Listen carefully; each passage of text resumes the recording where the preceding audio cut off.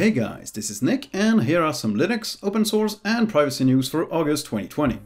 This month we have troubles at Mozilla, Lenovo putting their Linux machines front and center, and Firefox 80 finally bringing hardware acceleration to video on Linux. Okay, let's start with the Linux news. The Linux kernel version 5.8 was released with plenty of changes for AMD users. The energy driver for Zen and Zen 2 sensors is now implemented, so Ryzen users can now more closely monitor energy consumption and temperature for their CPUs. The Adreno 405, 640 and 650 GPUs now have open source support, the exFAT driver has been improved, and ARM devices can now support Thunderbolt. It is also now possible to swap the function and control keys on Apple keyboards.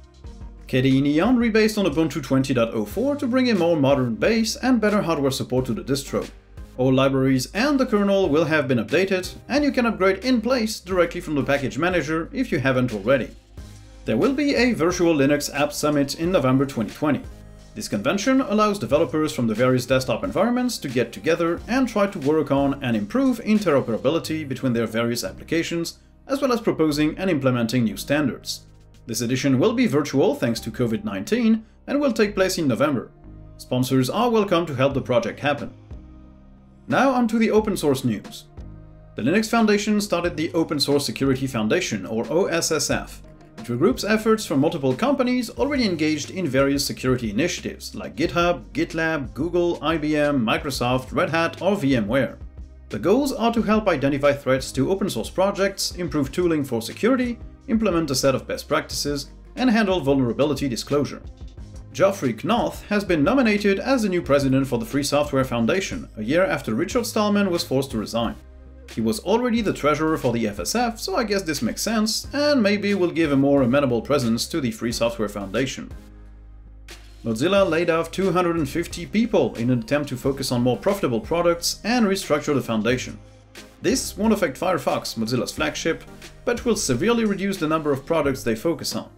Offices in Taiwan will also be closed. Mozilla is the major actor in the defense of the open web, and Firefox is crucial for that, so let's hope this won't be in vain and Mozilla will be able to recover.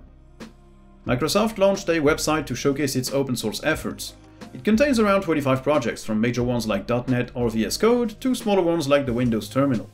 It feels like Microsoft really wants to put the focus on its open source efforts and maybe regain a little bit of credibility with that.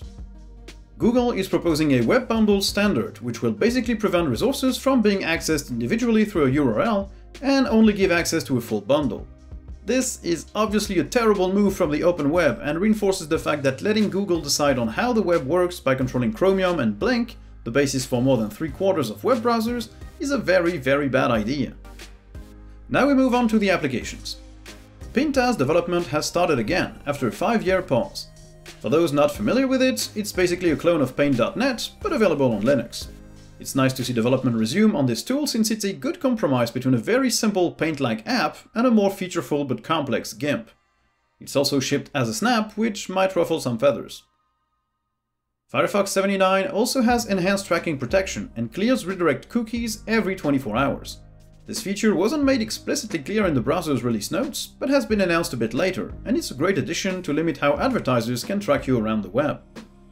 LibreOffice 7 was released with better Microsoft Office compatibility, a new icon theme, which is the default on macOS, a bunch of new shapes in the gallery, new effects for objects to improve the aesthetics of documents, and a whole new graphics engine for more performance. Each app also received a lot of improvements, so update now if you haven't already. 1Password has launched its first preview of an official Linux app. This password manager isn't free, but it's one of the most featureful out there. It's a native application as well, which is nice. The app is still in preview, but you can already use it if you want. Kdenlive 20.08 was released with layout support. The new version brings performance improvements, but also some predefined layouts which make use of the highly customizable interface of the editor to present layouts dedicated to tagging footage, editing, color grading, adding effects, and editing audio. It's a great new release, which just lacks hardware acceleration to become my video editor of choice again. Ubisoft renewed their funding of Blender, and it seems the company is heavily investing in the project to develop their own custom tools and open source add-ons for Blender. It's great to see open source software get funding from big companies, which probably profit from having a world-class tool without hefty license fees. Firefox 80 was released with optional hardware acceleration for video decoding on Linux. This feature was sorely needed to improve battery life and video playback performance. You'll have to enable it in the About config page, as it's still experimental, but I'd expect it to become the default soon, since my experience with it has been flawless. Now let's move on to hardware and drivers. The System76 team is teasing its new keyboard again. It seems it will work with their auto-tiling feature, sport mechanical keys, and a reimagined layout with a shorter spacebar to let other functions be more readily accessible. This keyboard has no release date yet, but I'm curious to see what they come up with. NVIDIA will probably become more interesting for people who want to use Wayland, as they propose a change in Mesa to help support accelerated X Wayland, which lets Wayland users run X-dependent applications, like most games for example. We still have to see if the Mesa project accepts that change or not though. Tuxedo Computers released the Tuxedo Pulse 14, a smaller version of the Tuxedo Pulse 15 they had already released last month. This full AMD laptop seems to be using the same chassis and specs as the Slimbook KDE, and it looks like a fantastic machine for the price. Lenovo put its Linux running laptops front and center on its website, as the first option proposed is now indicated as with Linux. There is no specific mention of Fedora, but I think that's probably for the best, as a normal buyer might have heard of Linux, but not of Fedora specifically. Let's hope other computer manufacturers will take note and showcase their Linux-powered machines as well. Take the hint, Dell. The Pine 64 announced the new community edition of the Pine phone, and this time it's Manjaro branded. The phone will ship with Manjaro, obviously, which will be able to run Lumiri, which is Ubuntu Touch, Phosh or Plasma Mobile, and sports a Manjaro logo on the back. It starts at $149 for the base version, and $199 for the Conversions edition, which sports more RAM and storage to ensure you can use it as a desktop if you want to. And let's complete this video with the gaming news. Vulkan, the graphics API, is getting extensions specifically meant to allow for translation layers compatibility. These extensions exist in other graphics APIs and are stated as useful for building translation layers or for porting apps. I love to see these mainstream APIs implementing stuff specifically to help make gaming on Linux more viable. The XVK 1.7.1 was released, making GeForce Now usable thanks to some missing shader instructions being implemented, and fixing bugs for Metro Exodus, Resident Evil 7, Trackmania, Darksiders, Monster Hunter World, Borderlands 3, Halo and Halo CE, or even Mafia 3 Definitive Edition. As previously announced, GeForce Now runs on Linux, and you can already install the app using Lutris, or run it in a browser with a bit of user agent spoofing, which is super easy to do.